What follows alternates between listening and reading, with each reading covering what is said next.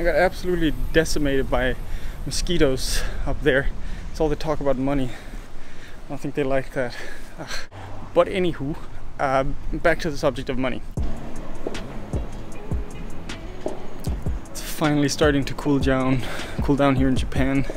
It's now September and end September, and I think we're finally reaching like the low 30s here in Kyushu at least, and it's killer birds.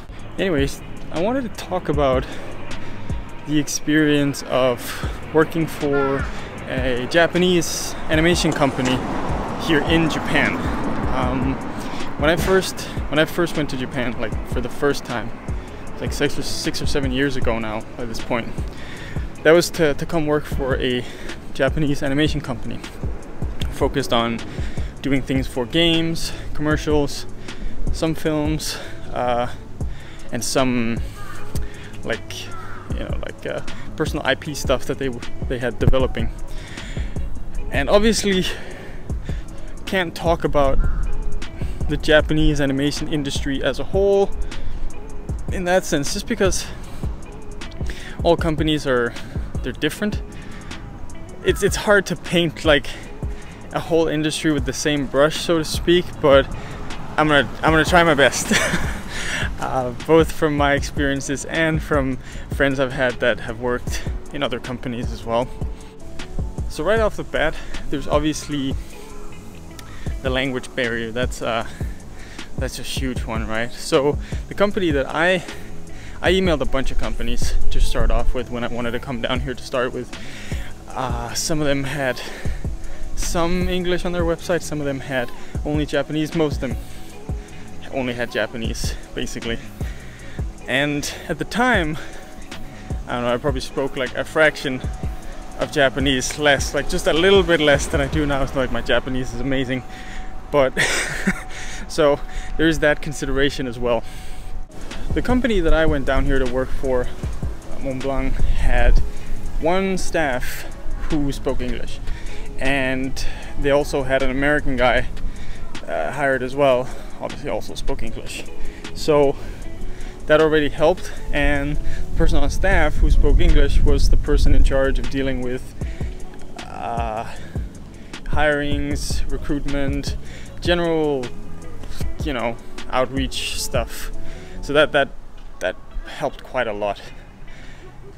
If the company that you're applying for doesn't have anything to support an English speaker or a non-Japanese speaker, then it's going to be pretty difficult, unless they're somehow willing to bring you on just for the learning experience, I suppose. But working in animation in Japan versus animation or VFX or commercials in the West, I mean, of course they have similarities, but they're really not the same. There's overtime in the West, of course. There's crazy deadlines. Delivery can be absolutely mental.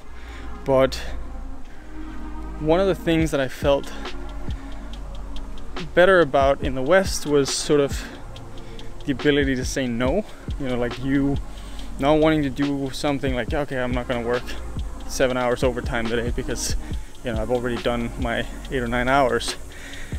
I found that to be harder in Japan, where in the West for a company it was like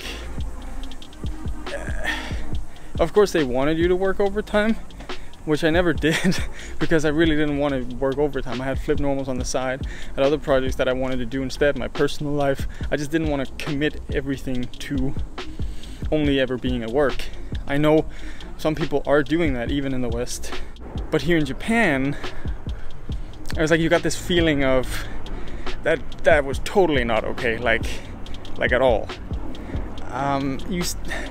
It feels weird to say, but there is this sense of like you kind of get a free pass as a foreigner with many things. They like expect you, oh, you don't know this because you're not Japanese. Don't worry about that because you're not Japanese, it doesn't matter. Of course not with all things, and some things they don't tell you about, but they still judge you for it. But when it comes to the work, even there, you know, I felt like there was the same hours weren't expected of you, but they'd appreciate it. The Japanese colleagues that I had and friends I've talked with about their working hours, whether they're Japanese or foreign or not, I think I was very lucky with the company I was working for, but many people aren't. And people end up doing crazy amounts of hours. It becomes their life. And I think a lot of work is like that here. I've worked with people that, you know, I leave the office and maybe I leave the office at 7. I can't remember if you come in at 9 or 10 or whatever. And then leave the office for a few hours and you come back at maybe 10 or 11. You've been out, maybe you forgot your bag or something, and there's still people working. Now this was particularly noticeable with the juniors. Like more senior staff, they would still work long hours, but it would be more in like sprints, you know. So if there was something coming up, a big job or something, then they would work crazy hours. But for the juniors, they seem to just do it all the time. And I guess you have that weird sensation of it's not always clear, like what are the goals, what are the guidelines. And I think even as a Japanese junior, that is still there, and the expectation is definitely there. So this is the downside to living in Fukuoka, where the airport is pretty close to the city. It means that there are planes going over like every 2 minutes or so. Anyway, you know, you have horror stories of animators, especially animators here in Japan, working through their, you know, illnesses and sleeping at work, and you know that like work becomes their life. And while I never saw that directly, I definitely got the sense of it as well. I remember one of my colleagues, he would spend all his time at work. He was a compositor, and like compositing, even in the West, in the effects, is like, it's mental. You know, those are the people that have the most overtime of them all, because like they're in the end of the pipeline. Yeah, everyone else, like we all take up bidding days from comp, essentially. Anyway, he was working in comp, and this is one day I come in and it's like just before lunch or something, and I just hear like a giant thump. Just look over and he just like hit his head in the keyboard. He was so tired, he fell asleep at work. And it wasn't uncommon for him to go take a nap or something. I was quite worried about it in the beginning, and people told me that, you know, it's just, he just works a lot. And I was like, geez, that's crazy. Another big difference, if you compare it to like Western animation jobs, I would say is it's quite hard to formulate it. I don't want to sound like a dick, but it's the sort of independent creative thinking. I don't know like how else to express it. In the West, I feel like I think it's more of just a societal thing, really, that there's so much emphasis placed on the individual in the West, which can be both good and bad. Whereas in Japan, there's a much more emphasis, like the emphasis is much more on, you know, the community as a whole, not you as the individual, what you want, your needs, that kind of stuff. So, and I think that translated to work as well. Obviously, I can't speak for other industries there,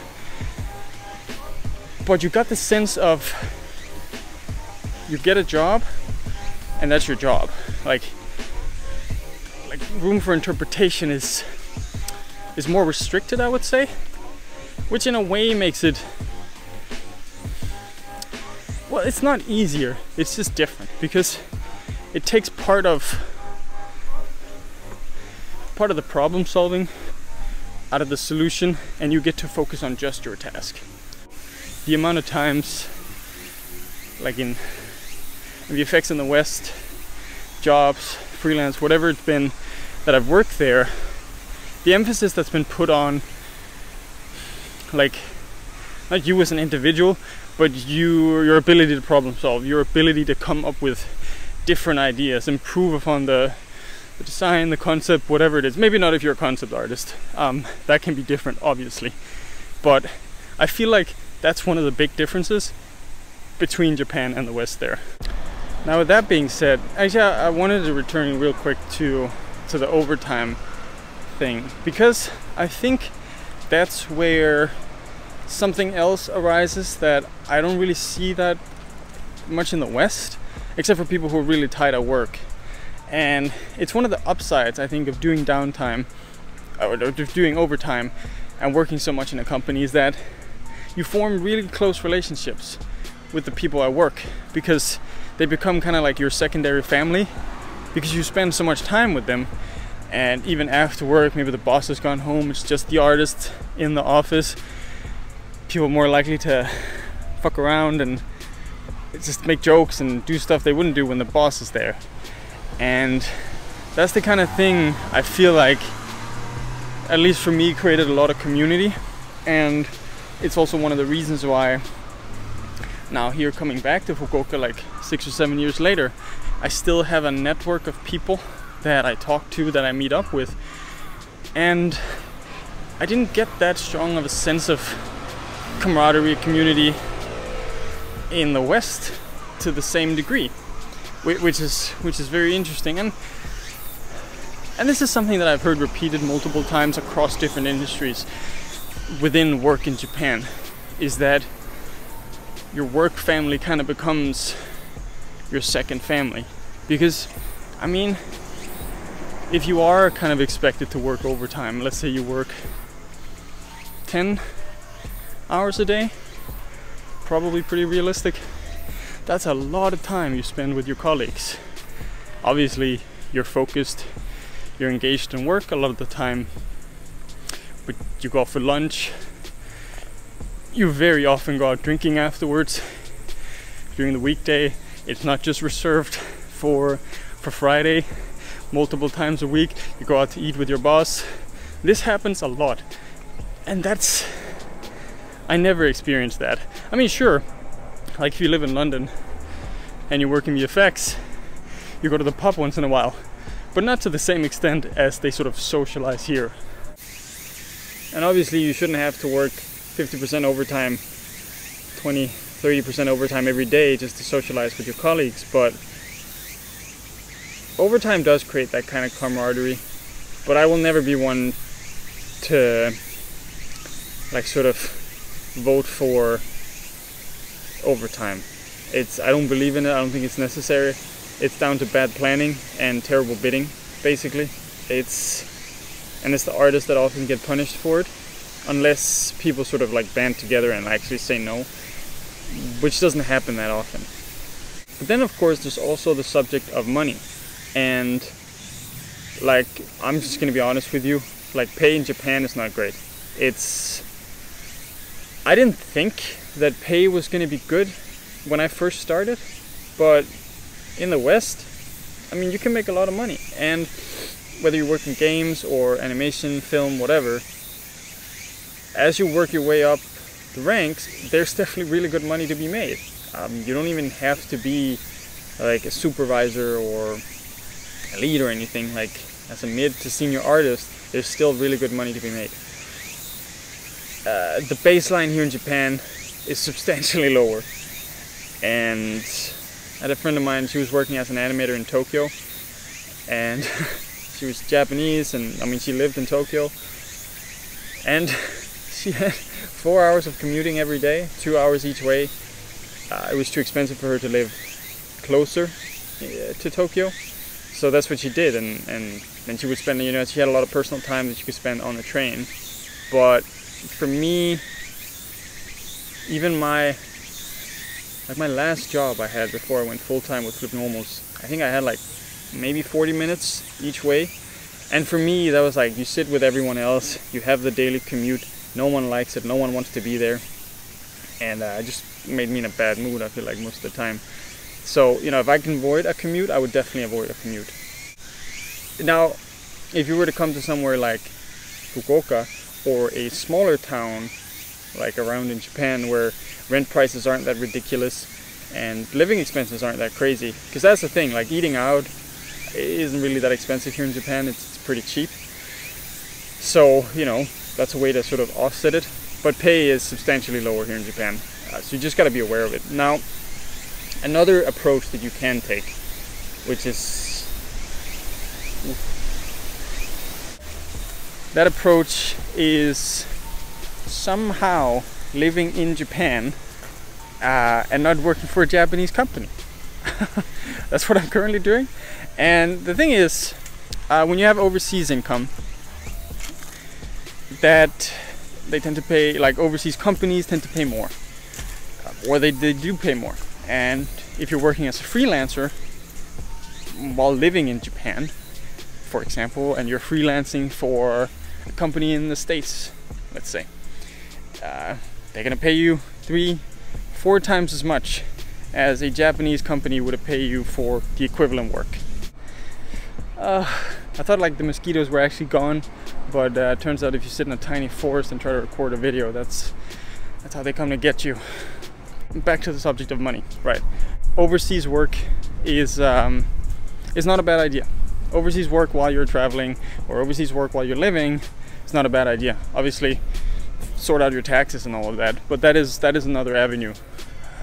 There's of course the tricky part about coming to Japan and actually working, and like, you can't just bum around and just live in Japan. You gotta have a visa of some sort, and that's where, if you come here first, work for a Japanese company, let's say you work here for a few years or something like that, if it's your first job, I don't know, maybe you've worked in the industry for a while and you want to try something new, coming here, working for a few years, bringing over, you know, just remembering your network, and you don't forget all your previous clients, build up new clients while you're here in Japan, and then maybe after a few years setting up your own company as a freelance business, for example, that can be an excellent way of going about it. So, you know, there's definitely pros and cons of, I mean, working in any country, in any industry, but I think the most important thing you have to keep in mind is, like, if you want to come to Japan and work, you want to try and work in animation, then you should most definitely do it. It's an awesome experience, and I think it's something that, especially if you're in animation, there's so much that Japan has to offer that you don't really see in the West, and there's a lot of cool opportunities. So if it is something you're passionate about, I would highly recommend that you look into it.